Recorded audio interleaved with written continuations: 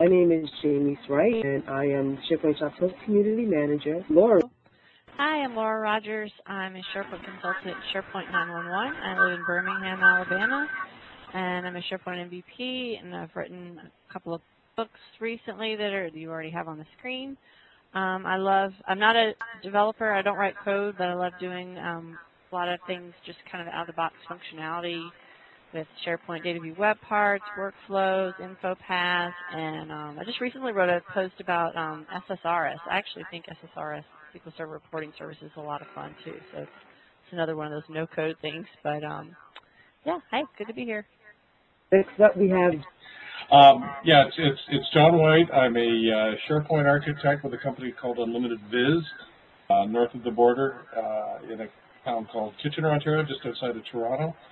We specialize in business intelligence, and that's about all for now. Yeah, I'm a SharePoint MVP, and I'm also a Microsoft VCSP, and I work for Arcovis as a SharePoint architect as well as the enterprise search engineer. And you can see the book that I co-authored last year, and actually this year there is Administrator's Guide 2010 is coming up, and I contributed a chapter to that book. And yes, we'll be speaking with a colleague of mine. I'll be speaking at the SharePoint Saturday in Philly this Saturday. Arcovis, Microsoft Gold Certified Partner, and specializing in SharePoint Enterprise Search. And if you have any questions about either of the two, you can always email us at info@arcovis.com or tweet to us at Arcovis New York City. And this week, a lot of movement in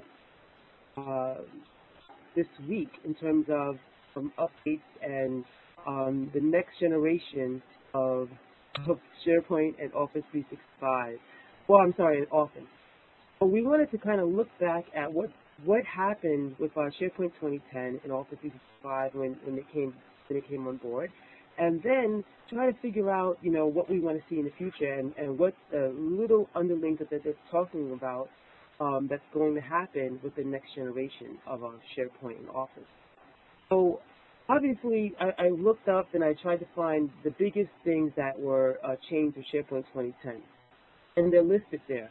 I was hoping that our parents can talk a little bit about each of these and kind of tell you how these changes have helped them with their development, and also what they're looking forward to in the next generation.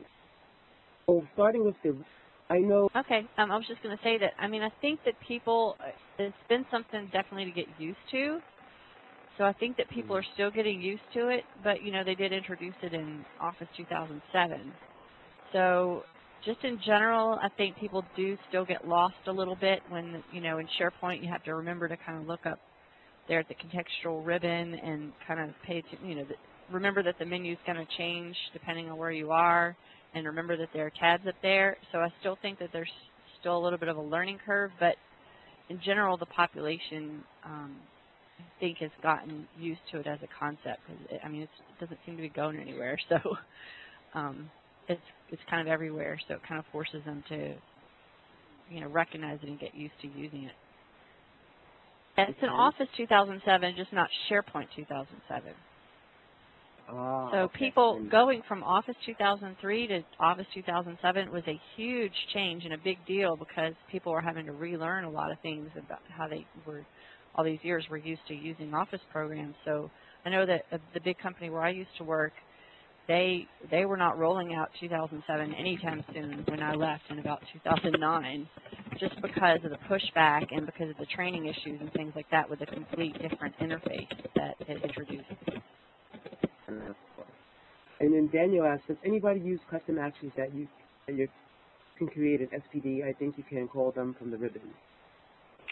I've used the custom buttons, that, the ones that you create from SharePoint Designer. You can go to like a list or library in SharePoint Designer, and you can create those little custom, what are they called? Custom actions?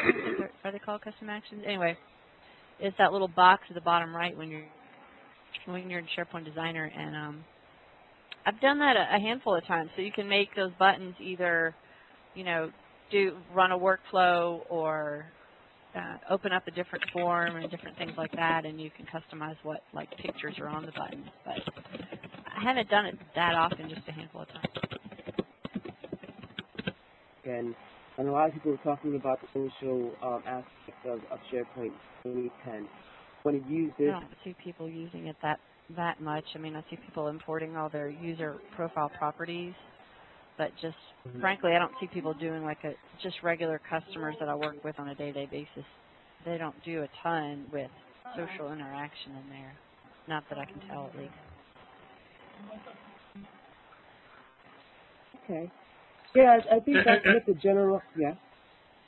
I was just going to jump in. Just as a user, I think it's still suffering from perception issues. Although I think that's changing. There's a number of evangelistic folks out there that are preaching it and making a dent, but I don't think it's being used anywhere near its capacity yet. Right. I have to agree with John.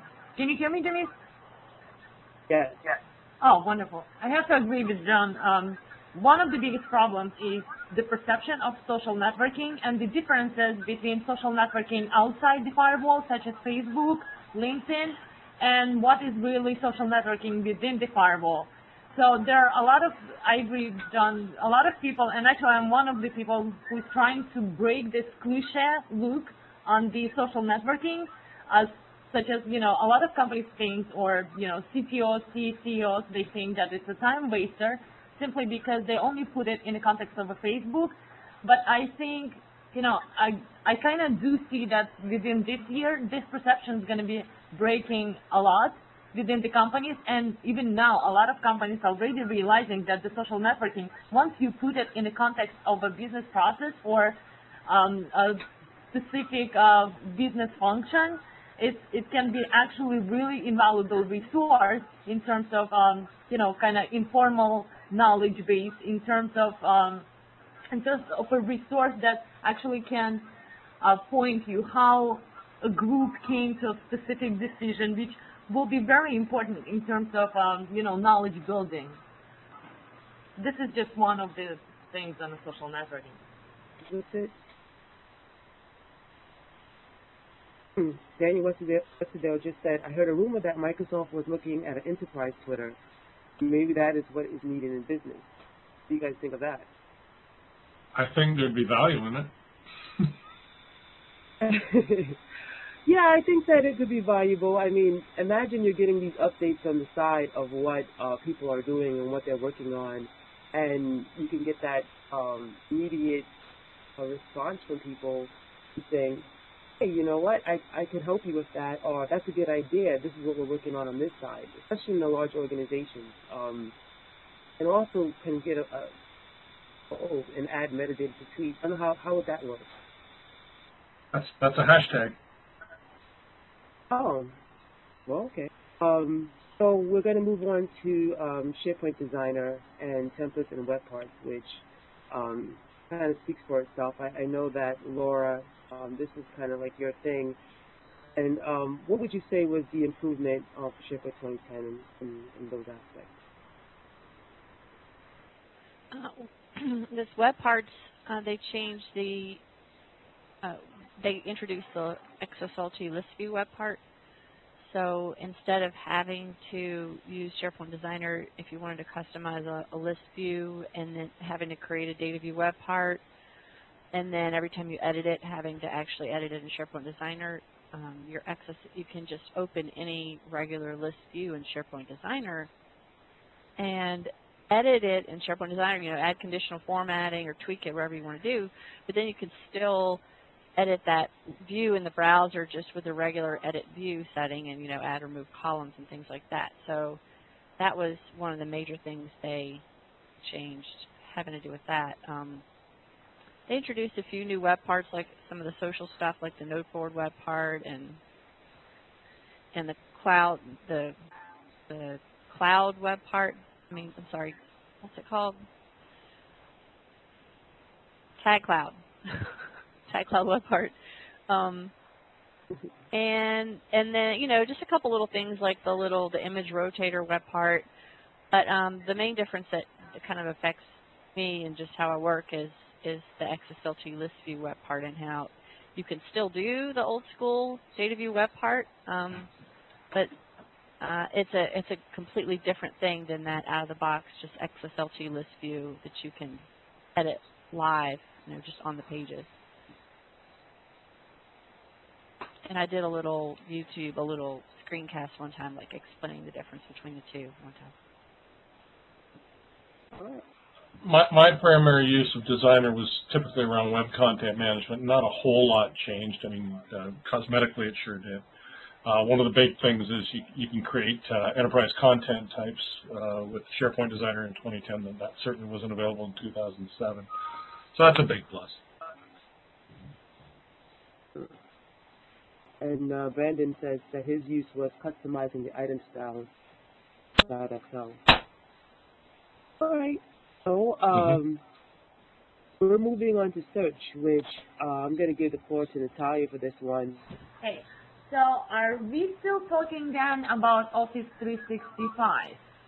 I presume so, right? To try to, you know, talk about both.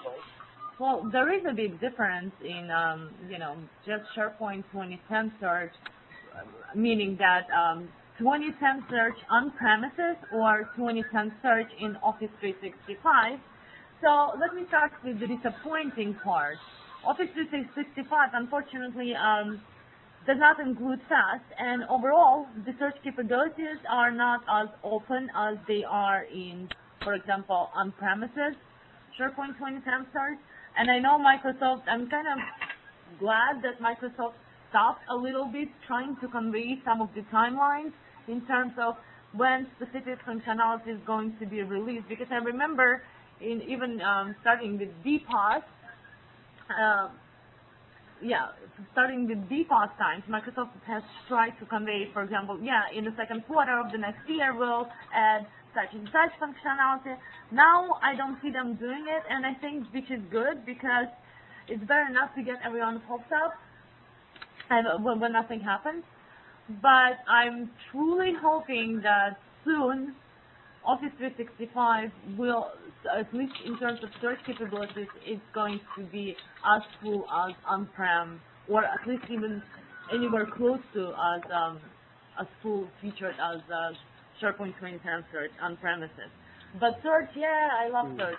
SharePoint 2010 search, even just, you know, taking FAST out of the picture, SharePoint 2010 search has tremendously evolved, you know, considering the search functionality in 2007.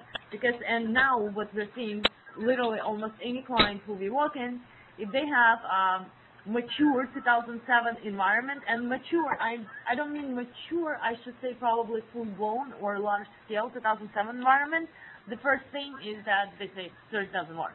And unfortunately, that was the truth in 2007. So this is why, you know, there are many other ways of getting search, SharePoint search, even with your 2007. But yeah, I'm actually pretty excited about search and its, you know, capability of tweaking the relevancy, and it's awesome.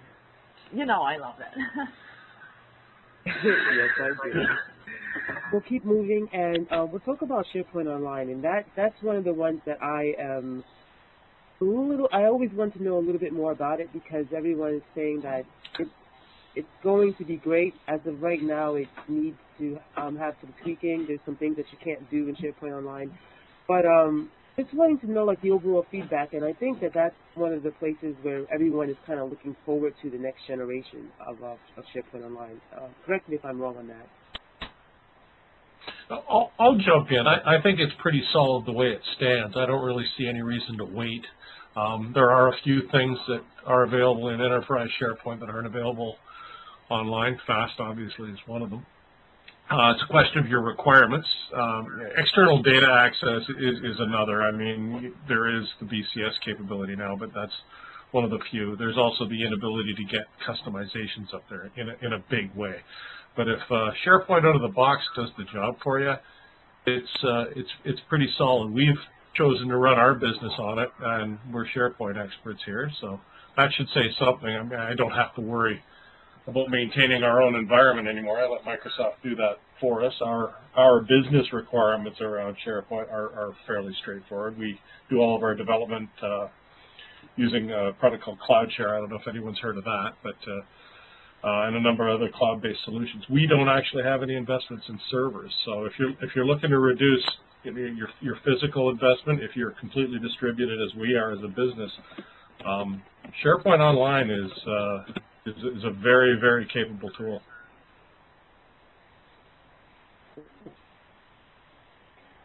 All right, so in all of that, these are the new things. So I know that a lot of people have upgraded, or they decided to stay with, SharePoint 2007, maybe wait for the next wave.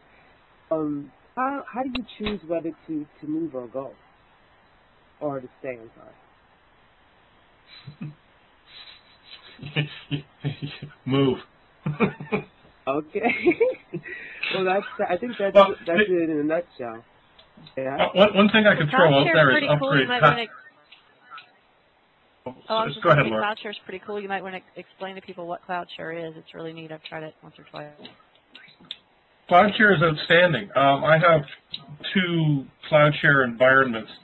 One I use for my development effort and ad hoc things, and the other I use for a demo environment. What it is for a base price of, I think it's about $50 a month, you get a certain amount of resources, and I think it's something like 10 gigabytes of RAM and 10 processors and 300 gigabytes of storage. You can divide that amongst 6 networked machines.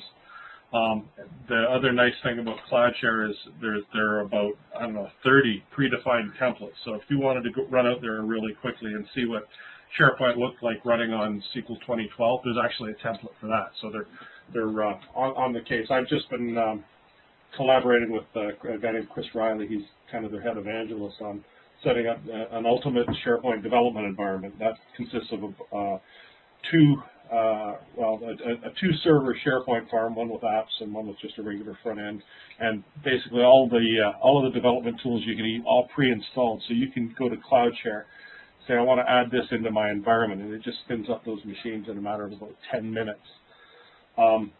Too good to be true from a pricing standpoint.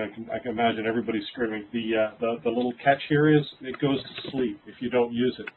So after about an hour of inactivity, it will shut down and go to sleep. So you can't really use it in production environments, but it's a great development resource, and it's a great demonstration resource. We're just about finished setting up all of our complicated BI scenarios on a CloudShare with a fake company. And we have actually managed to connect the CloudShare environment to our real Office 365 environment. So we have all of these fake users in there that have real email accounts and real link accounts. So it's pretty solid. So if you need to test things, if you need to do development, it's a great way to edit servers without having to invest too much in physical technology.